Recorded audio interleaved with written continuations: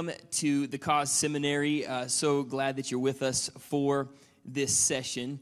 And in this session, we're going to look at some of the doctrines of the Holy Spirit.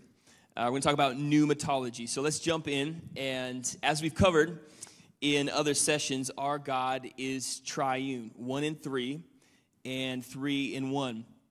Within the Godhead, it's the Holy Spirit who is the active agent of God's dealings with creation in the earth. This is the role of the Holy Spirit.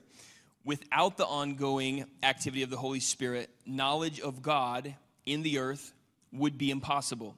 The Holy Spirit, of course, is God, and God is the Holy Spirit. And just as a personal note, I love the Holy Spirit. I love the Holy Spirit's role in my everyday life. And I don't know what I would do without the Holy Spirit. So we're going to cover the nature of the Holy Spirit, the work of the Holy Spirit, or you could say primary vocation. We're going to talk a bit about the baptism in the Holy Spirit and just touch on spiritual gifts. We can't come anywhere close to giving all, the doctrine of the Holy Spirit like an exhaustive treatment. There is, of course, lots of great resources. There's also some very poor resources, so just be careful what you get into. Mostly stick to the Bible would be my recommendation, and then go from there. So there are quite a few names given to the Holy Spirit throughout Scripture. Among those would be the Spirit of Yahweh.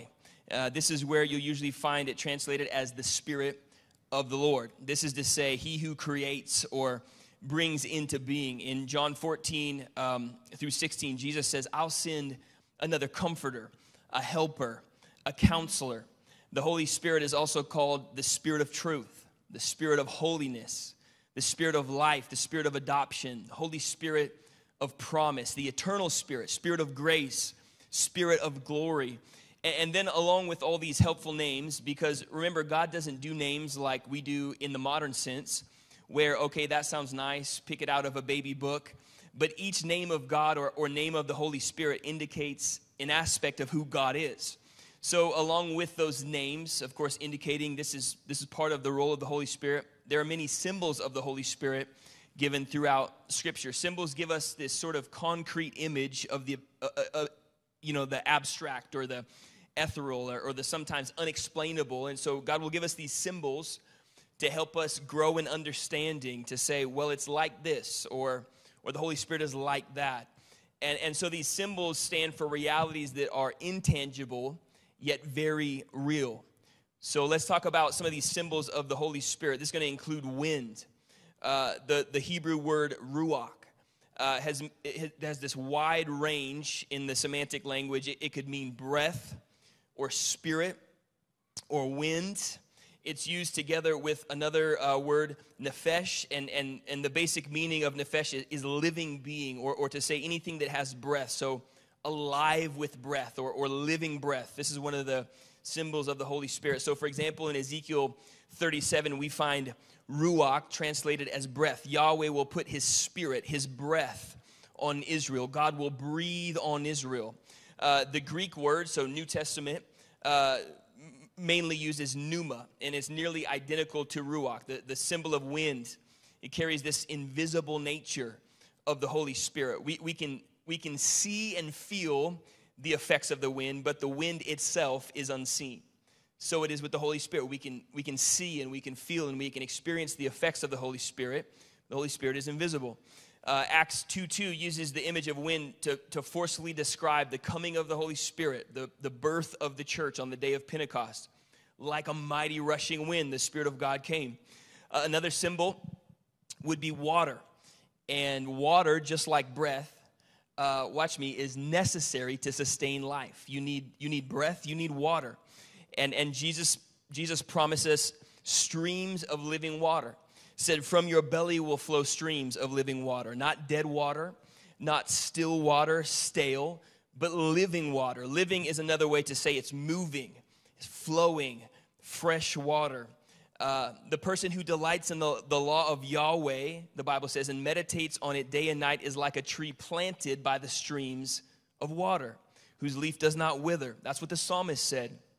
So the Spirit of truth streams from the Word as living water that sustains, refreshes, empowers the believer, washes the believer.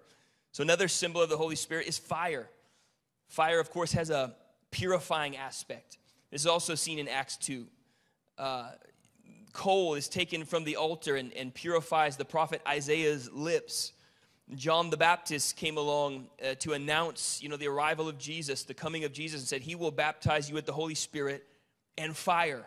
His winnowing fork is in his hand. He will clear his threshing floor, gathering his wheat into the barn and burning up the chaff with unquenchable fire. So this is the separation of God's people from those who have rejected God and his Messiah, rejected Jesus, and who will suffer the fire of judgment. However, the purifying, fervent fire of the Spirit of holiness is at work also in the believer. We'll talk a little bit more about that. Another symbol is oil. Peter said in Acts 10:38, God anointed Jesus of Nazareth with the Holy Spirit and power. There's the oil of anointing. Jesus quotes Isaiah 61 and says, the Spirit of the Lord is upon me because he has anointed me to preach good news to the poor.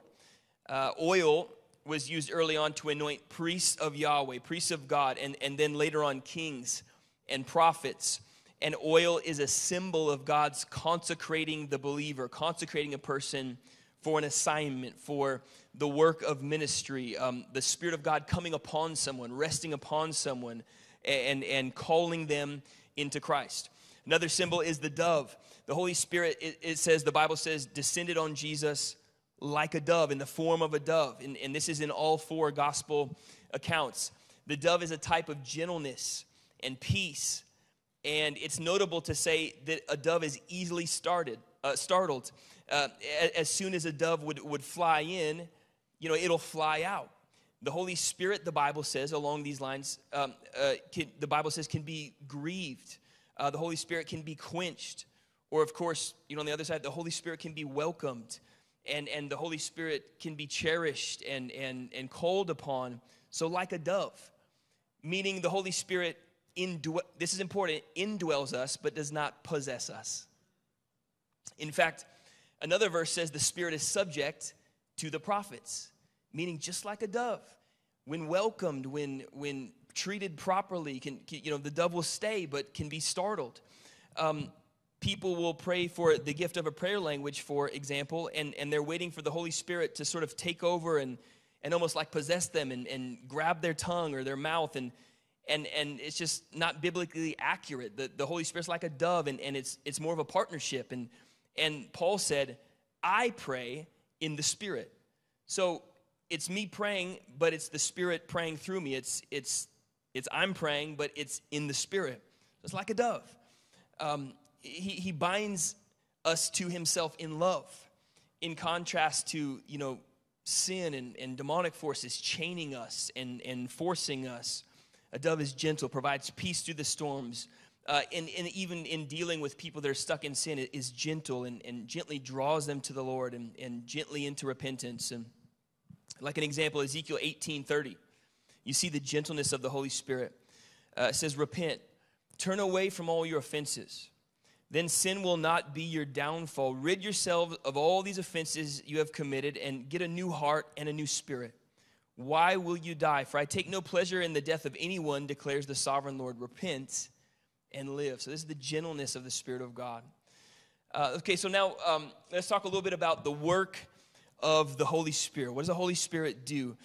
God's desire is to know people and for people to know God. This is clear throughout all of Scripture. This is the testimony of the entire Bible. Now, the Hebrew word for know, to know, is yada. And this word often means to know by experience as opposed to know facts or to know history or to know a lesson. And, of course, there are many believers that maybe know a lot about God, but the Holy Spirit's role is to help us know God.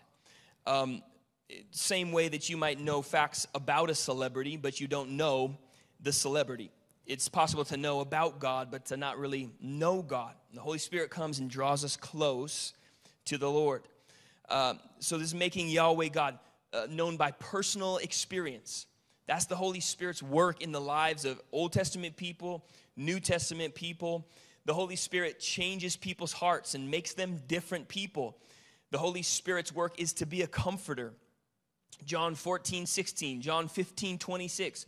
He's the Spirit of truth indwelling us, one who reminds us of all that Christ said, one who bears witness to Christ, and then one who will convict the world of sin and righteousness and judgment. That's John 16:8. So what does all that mean for us? The Holy Spirit in us goes to work cleaning up the untidy and the incomplete and the erroneous beliefs that we have concerning God and his work and his purposes and his word and what God's doing in the world. And we'll get a little bit more into that, but the Holy Spirit is busy cleaning us up and changing us into a new person.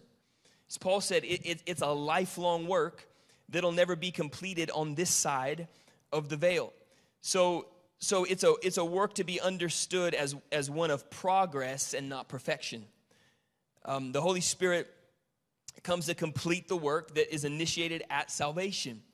So here's an important distinction that the world is very confused about right now, and I would say even much of the church is confused about right now. You see people sort of getting in that tone of deconstructing or whatever they might call it. Here's something people are confused about. Jesus came to save us from our sin. Jesus did not come to save us in our sin.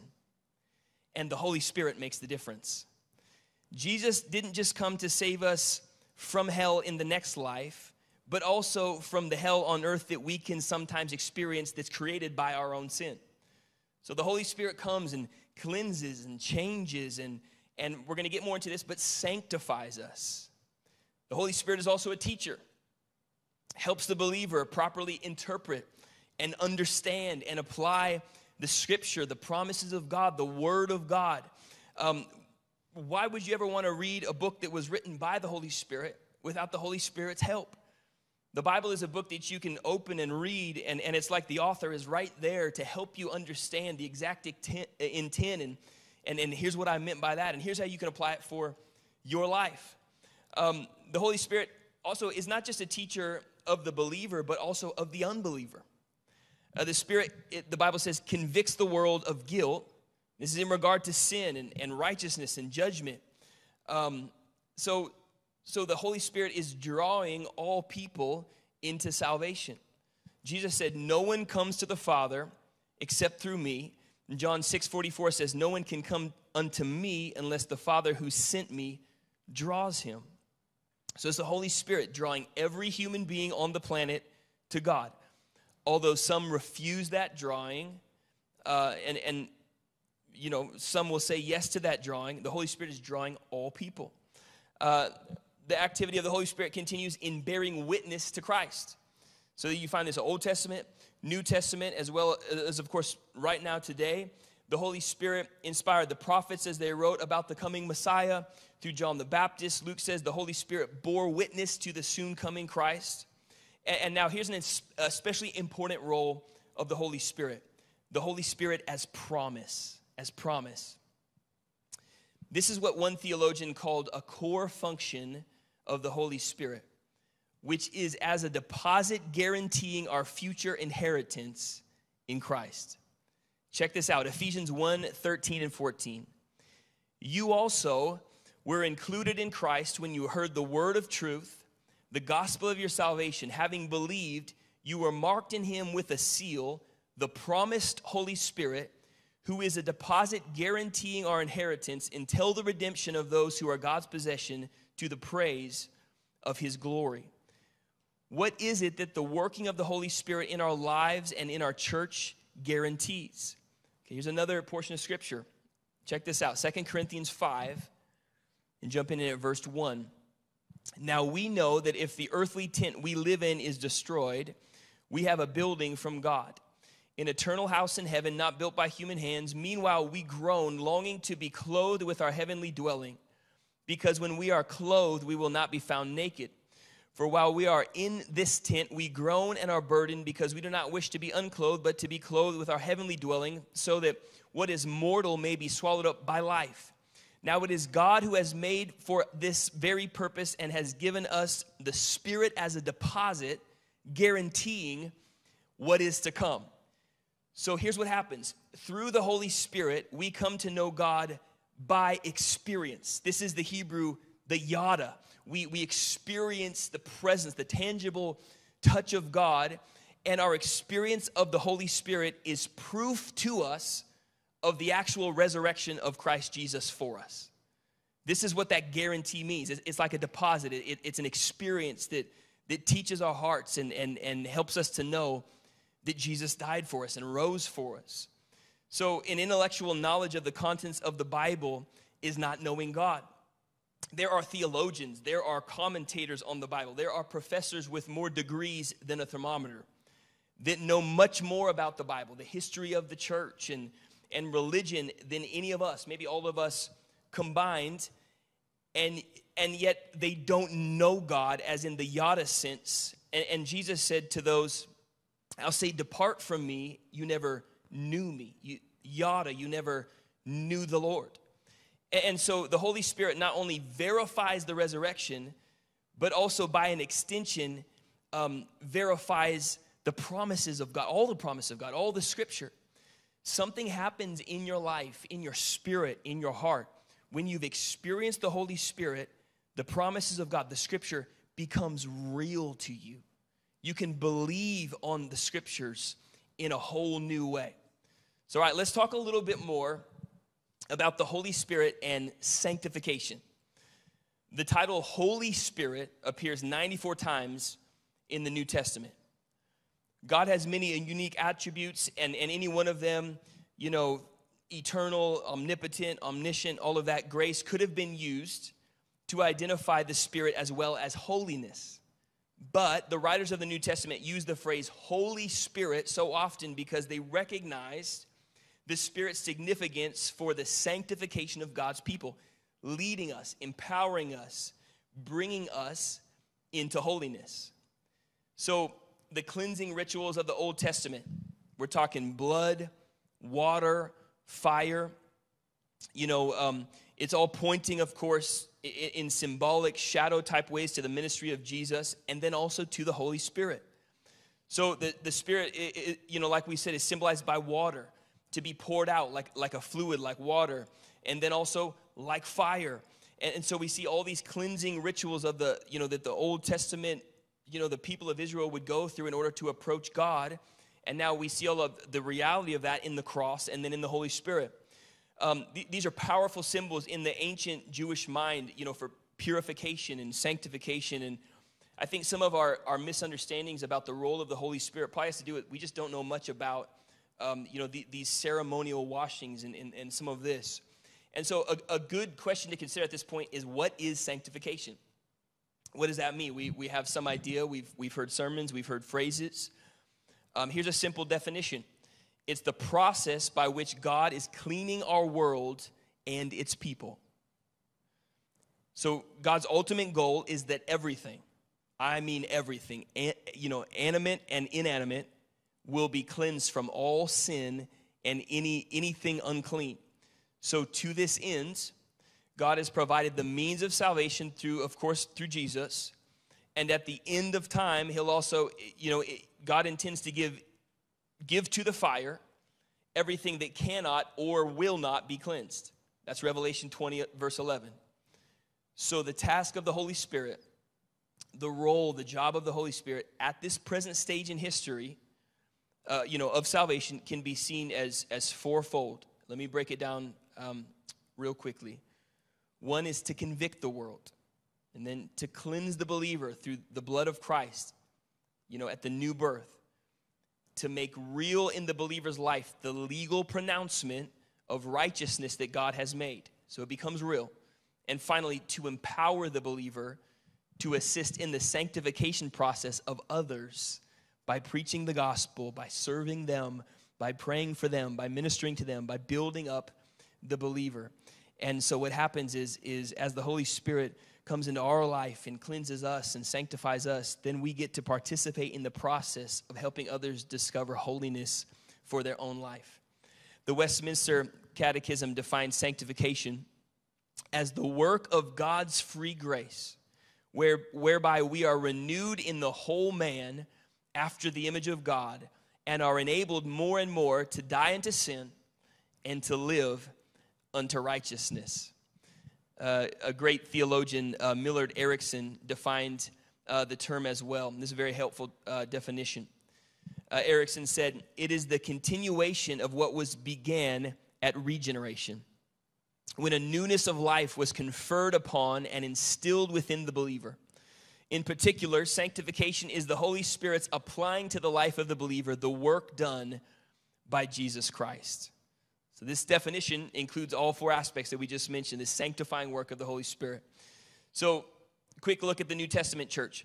Problems developed right away when some of these brand new believers used their freedom from the Jewish legal code as sort of like an excuse. I'm going to live however I want to live. Sort of like, well, now I've got liberty in Christ. I'm going to do whatever I want to do. And so some people were arguing, okay, the solution was both Jewish and Gentile believers. They need to obey the Mosaic law. They're going through all this in Acts 15. But this, at the same time, threatened, to diminish the power and the sacrifice and the resurrection of Jesus, that we're truly free now from the law. We've got this new covenant, this better covenant. So the problem was sort of there. It remained. How does one walk in a holy life in a fallen world? How do we treat, like biblically, theologically, in a sort of comprehensive way, how do we deal with somebody's sin after baptism? This was a real issue for the church. It was like, well, you've been baptized. Why are you still struggling with sin? And so they were sort of figuring this out theologically. So for some time in the Middle Ages, people like Augustine, Aquinas, like theological giants, there was this belief that when someone sinned, it could almost be offset, by the sacraments of the church, made up for in a way. And then the reformers came along, and they said, no way, this isn't biblical, this isn't cohesive with the doctrine of Scripture. They said sanctification is a work of the Spirit through the Word. Yes, it can include the sacraments, but it's a work of the Holy Spirit in an individual's life. And then John Wesley came along and said those without spiritual vitality had been saved, but not sanctified. And this is important doctrine for the church. He believed that justification and sanctification were two separate works of grace. Salvation was the first, and then sanctification was the second. And so he would often call the latter work of sanctification, Christian perfection. Saying that it precluded any voluntary transgression of the laws of God. He was willing to say that sometimes involuntarily people will still sin, but John Wesley was strong on this. You say, hey, no, there's this second work, and once that happens, you are not going to willfully sin ever again. And so then more people came along and sort of added to the understanding that we now have as a church. Reuben Torrey was an important church leader when it came to all this and offered a different slant. He taught that sanctification, this is important, was a process, but that power for service came from the baptism in the Holy Spirit. So sort of separated these out a little bit more. So he rejected this idea that holiness was this second kind of immediate, instant work of the Holy Spirit, and it was more of a process, and it was across a lifetime. And so all of this was leading up to what would happen in the late 19th century, and it was paving the way for sweeping revival called Pentecostalism. So many Pentecostals have seen three distinct works of the Holy Spirit: salvation, sanctification as this ongoing process, and then the baptism in the Holy Spirit as like an empowerment for service in God's church and for the Lord. So as far as getting some terminology, Kadesh, Hebrew for be holy, carries the basic idea of separation or withdraw from ordinary use in order to be dedicated to God for special use. And it's found in the Bible as both a verb, to be set apart, and also as an adjective, to be sacred. The New Testament typically uses the Greek hagiazo to communicate the same exact idea. But maybe the best way to define holiness is in terms of what God said: be holy, for I am holy. So holiness is something it's not human, it's not earthly in and of itself. It's in another realm. It's of God's realm. It's of God. I am holy. So God is calling us to separate ourselves and to be devoted unto him, holiness. And then finally, when it comes to sanctification, holiness, purification as a work of the Spirit, the Hebrew prophets looked forward to a time when God would cleanse all humankind and the world in which they lived. And God revealed to them that he would accomplish this great work of cleansing by his Spirit. Zechariah 4:6, not by might, not by power, but by my Spirit, says the Lord. Ezekiel prophesied it like this: I will sprinkle clean water on you, and you will be clean. I will cleanse you from all your impurities and from your idols. I will give you a new heart and put a new spirit in you. I'll remove from you your heart of stone and give you a heart of flesh, and I will put my spirit in you and move you to follow my decrees and be careful to keep my laws. I will save you from all your uncleanness. So God also promised that he will restore both Israel and Judah to the land and make them clean. That's Ezekiel 37:21. So this is part of the sanctifying process of the world. So ultimately, the sanctification of the world takes place on an individual level. Each person has to choose whether to accept God's rule and God's reign or reject it.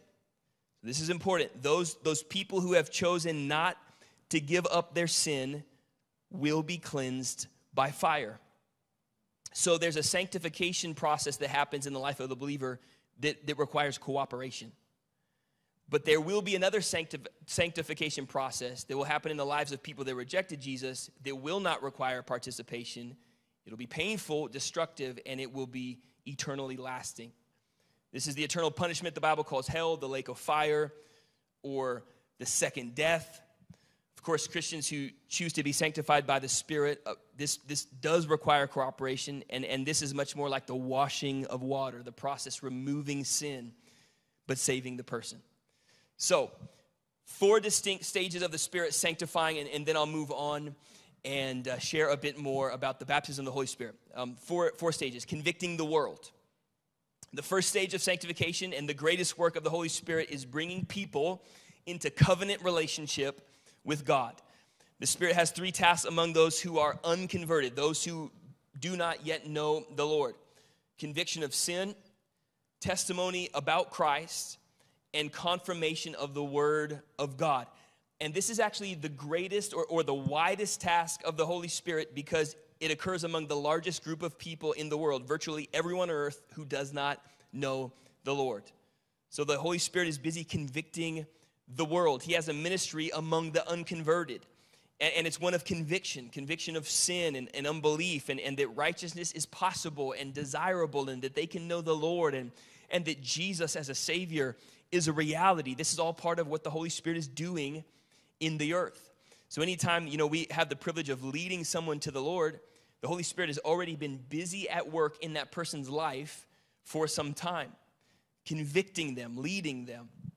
Next, the Holy Spirit, like we said, is cleansing the believer. So the Spirit's work at salvation just increases all the more when someone believes on Jesus and is saved. Conversion is an instantaneous experience. It happens in a moment.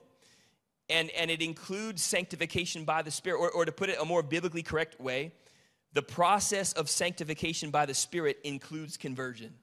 Did you catch what I just said there? So the Spirit of God has already been cleansing someone, already been sanctifying, and then they're saved, and then this process takes on this whole new power because they've been washed in the blood, and now they are walking with the Lord. So the Spirit's ministering to someone long before they're saved, and of course, continues to after.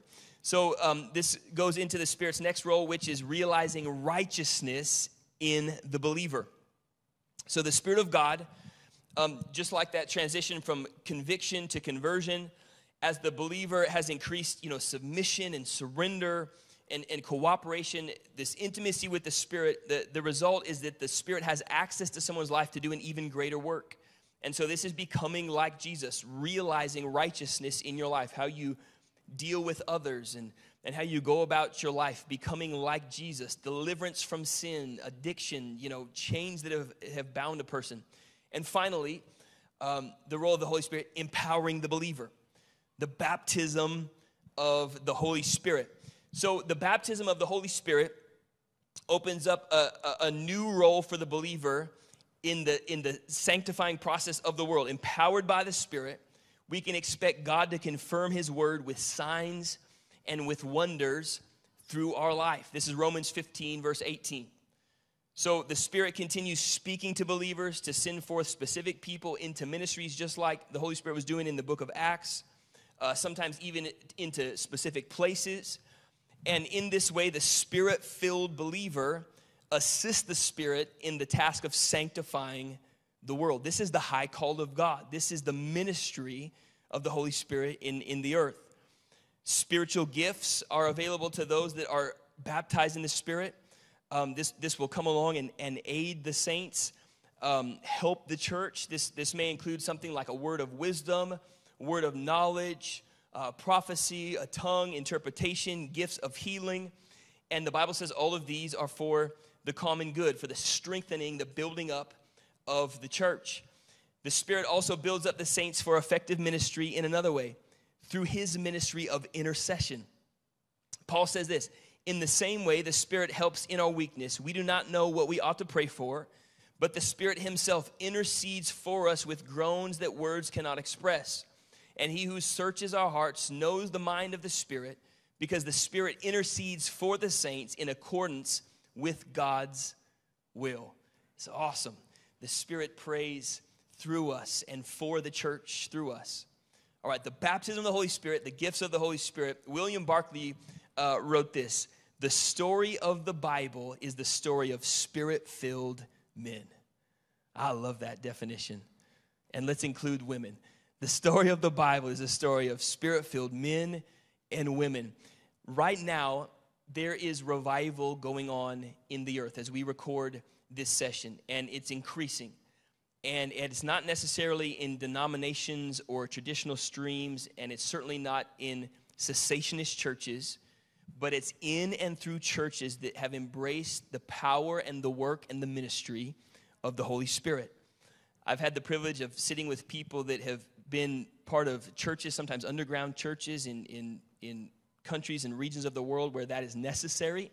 And they've told me that people are being converted and saved every day, and it's not because of programs, it's not because of really nice lights in churches, but it's because of the ministry of the Holy Spirit that people are getting up out of wheelchairs and people are hearing their names called. You know, people are prophesying, this is who you are, and this is your kid's name, and this is what God's going to, it's the gifts of the Holy Spirit. More than 500 million believers, it's beyond that now, more than 500 million believers globally now call themselves Pentecostal or charismatic Christians, when before 1900, no one had really ever even heard of that description. So what I'm trying to say is there's been insane exponential growth of Spirit-empowered churches all over the world in the last 100 years or so. And this book of Acts breed of believers views Pentecost not only as a key redemptive event recorded in Scripture, but also as an experience of empowerment available to every modern day believer. Here's what a theologian, Larry Hart, said about the baptism of the Holy Spirit.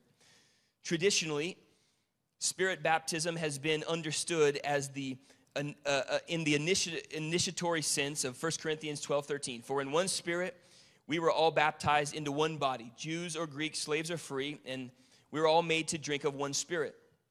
Every true believer is baptized in the Holy Spirit at the new birth and indwelling of the Spirit. It is what constitutes one as a Christian. Pentecostals, keying primarily on Luke's theology, have understood Spirit baptism in the empowering sense. See Acts 2, 8, 9, 10, 19, as establishing another blessing in empowerment subsequent to conversion and signified by speaking in other tongues. I know that's a long definition, but a helpful one. On the day of Pentecost, Peter issued the gospel invitation.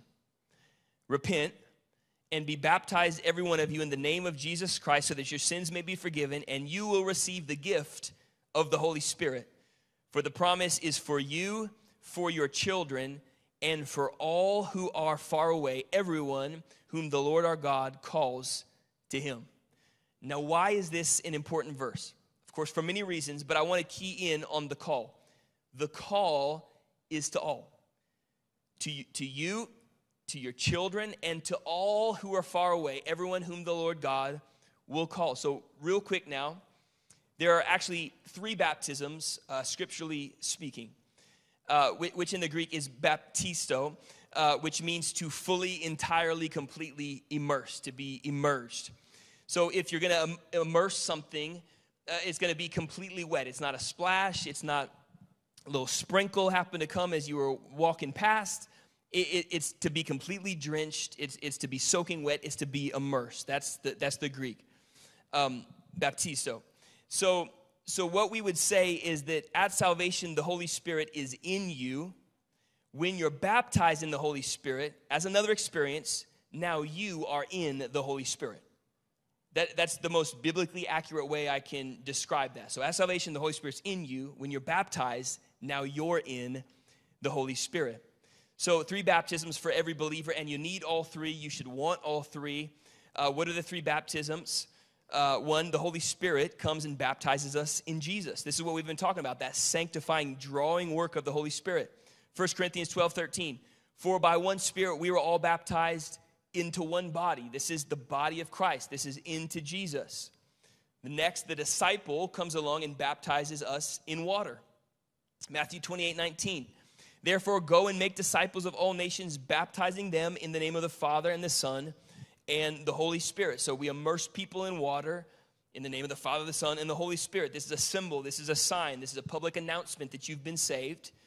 And then, so there's salvation, there's water, and then there's Spirit. Spirit baptism. Acts 1, verse 4. And being assembled together with them, he commanded them not to depart from Jerusalem, but to wait for the promise of the Father, which he said, you have heard from me. For John truly baptized you with water, but you shall be baptized with the Holy Spirit not many days from now. So pay attention there to what Jesus called the baptism in the Holy Spirit. Jesus calls it the promise. The promise, right? Wait for the promise. Now, Acts 2:37. Watch for the 3 baptisms. This is just cool. This is Bible nerd cool stuff, all right? The 3 baptisms, all there. Acts 2 and verse 37. Now, when they heard this, they were cut to the heart, and said to Peter and the rest of the apostles, men and brethren, what shall we do? Then Peter said to them, repent, let every one of you be baptized in the name of Jesus Christ for the remission of sins. You shall receive the gift of the Holy Spirit. For the promise, there's that same word. The promise is to you and to your children and to all who are far off, as many as the Lord God will call. So repent, salvation. Let every one of you be baptized. There's water. Let's go find some water somewhere. And then receive the gift of the Holy Spirit. There's the Spirit baptism. Now, let me clarify for somebody. The gift of the Holy Spirit is not one of the gifts of the Holy Spirit. The gift of the Holy Spirit is the Holy Spirit. People have said, the gift of the Holy Spirit is tongues. No, that's one gift. But the gift of the Holy Spirit is the Holy Spirit. And when you get the gift of the Holy Spirit, you get all the gifts of the Holy Spirit. Does that make sense? So go back to Acts 2 real quick. Check out verse 39 now. Next verse. Remember, Jesus said, wait until you receive the promise. Now, here's why that matters. I'm gonna help you because people have said, okay, well, that's cool to read about it, but that's the outpouring of the Holy Spirit. Maybe that was just for the 120, just for people back when the Bible was being written. There's lots of thought, lots of argument for all of that. Look at the next verse, verse 39. Acts 2:39, for the promise is to you and to your children and to all who are afar off, as many as the Lord God will call. Maybe you've heard people say this all your life. Maybe you've already experienced the baptism of the Holy Spirit. Maybe you didn't think that was for you. I hope that I'm showing you here in the Bible that God wants to baptize you in the Holy Spirit. 3 baptisms, salvation, water, and the Spirit. You need all 3. You should want all 3. So here's an important question. Who's baptized in the Holy Spirit? I've got a simple answer. The people that ask. That's what Jesus said. For everyone who asks, receives. And everyone who seeks, finds. And to everyone who knocks, the door will be open. Ask, Jesus said. And then got very specific. And I will give you the Holy Spirit. So, next question, what happens when you're baptized in the Holy Spirit? On the day of Pentecost, when they were baptized in the Holy Spirit, they spoke in other tongues. That was the immediate evidence. But it's including in many scriptural references a life empowered to live victoriously over sin, empowered to be a witness to Christ, empowered to share the good news, empowered to bear the fruit of the Spirit, Galatians 5, empowered to walk in much greater intimacy with Jesus, empowered to hear and know God's voice on a regular basis. I can give you my story. When I was baptized in the Holy Spirit, everything changed. I found myself drawing close to the Lord and knowing the Lord like never before and empowered for ministry. Ephesians 5:18 says, do not get drunk on wine, which leads to debauchery. Instead, be filled with the Spirit. Look, anybody that's ever gotten drunk, pre-Jesus, anybody that's ever gotten drunk knows you don't stay drunk forever. You got to drink again. And if you eat, for another example, you don't stay full forever. You got to eat again. And maybe you're like, well, I appreciate this session, and this is great. Man, I was baptized in the Spirit that one time 17 years ago at youth camp when somebody laid hands on me, and I spoke in tongues. I was baptized in the Spirit. I love that. That's great. But the same disciples who were filled in Acts 2, in Acts 4, just a few chapters later, came up under persecution, and they prayed, and the Bible says, again, those same people were filled with the Holy Spirit. A few more chapters later, same people, same experience, they were filled again with the Holy Spirit. The Holy Spirit baptism is not a one-time experience. It's an ongoing experience. In fact, one place in Scripture, the Greek actually best translates to be being filled with the Spirit. Be being filled with the Spirit. So you can experience another infilling today and tomorrow and the next day. And Jesus said, just ask and I'll fill you with the Holy Spirit. So here's a question that the church has asked and debated over and wrote books on. What is the initial evidence of the baptism in the Holy Spirit? Or how do you know?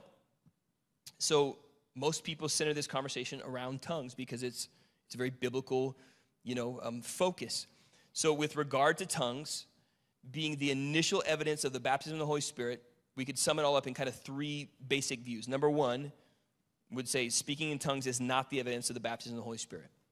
And I'll explain that a little bit more. Number two, baptism in the Holy Spirit sometimes is evidenced by speaking in tongues. And then number three, baptism in the Holy Spirit is always accompanied by the initial evidence of speaking in tongues. So to back up, speaking in tongues as not the evidence would mean someone basically believes one is saved and baptized in the Spirit at the same time, and there's no additional experience in terms of being baptized in the Holy Spirit. This, of course, is a tough one to hold on to because Acts is literally full of instances where people that are already saved, they're saved people, and then they become Holy Spirit-filled people. So I just can't get down with that viewpoint at all. Moving on from there, number two, baptism in the Holy Spirit is sometimes accompanied by speaking in tongues. This is a position that lots of the charismatic church has taken. This view would say that speaking in tongues is an evidence, but not the evidence. And then finally, the third view is that it is the evidence, or it's the initial evidence of being baptized in the Holy Spirit. So let's break it down biblically. In three cases where Luke, who's the author of Acts, in three cases where Luke records details of individuals experiencing being baptized in the Holy Spirit, speaking in tongues is clearly evident. It's right there.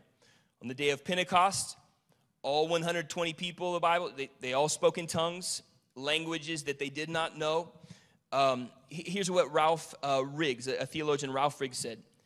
This speaking in other tongues then became the sign and the evidence that the Holy Spirit had descended upon the New Testament Christians. The next clear case of speaking in tongues is in Acts. Is the incident of Cornelius in Acts 10:44. Pentecostal scholars would also say that Luke in Acts revealed a pattern in these three cases.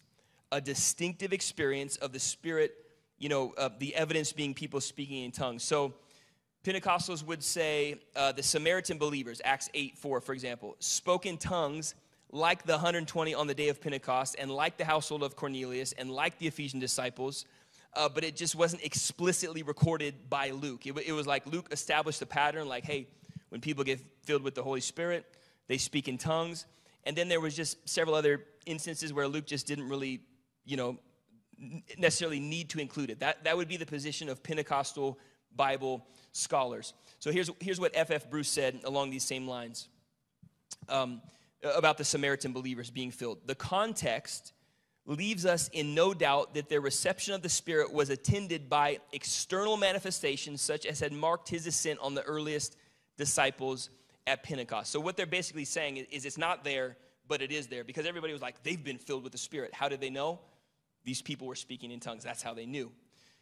So finally, moving on, what is the purpose of the baptism in the Holy Spirit? Here's what Gordon Fee one time said. There is a deep dissatisfaction with life in Christ without life in the Spirit. And this is the background for the exploding Pentecostal movement that's happening around the world. What does this mean? Believers are meant to live a Spirit-filled, Spirit-empowered, Holy Spirit-baptized life. Without the role of the Holy Spirit, we end up in legalism. We end up striving. We end up chained in our sin. We end up in dead religion. But with the power of the Holy Spirit, we've got joy and peace unspeakable. We've got peace. We've got power for the mission. One final quote as we close this session on pneumatology. Final quote from Stanley Horton. Luke's theology is clear. If the gift of the Spirit was charismatic or vocational for Jesus and the early church, so it ought to have a vocational dimension in the experience of God's people today. Why? Because the church today, like the church in the book of Acts, needs the dynamic power of the Spirit to enable it to evangelize the world effectively and build the body of Christ.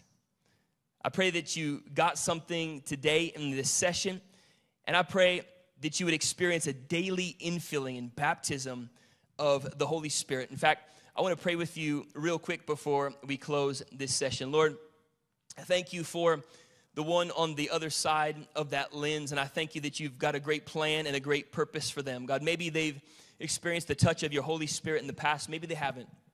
But I pray right now when I come into agreement with them, God, along your promises, Jesus, you said, anybody and everybody that asks, I'll give you the Holy Spirit.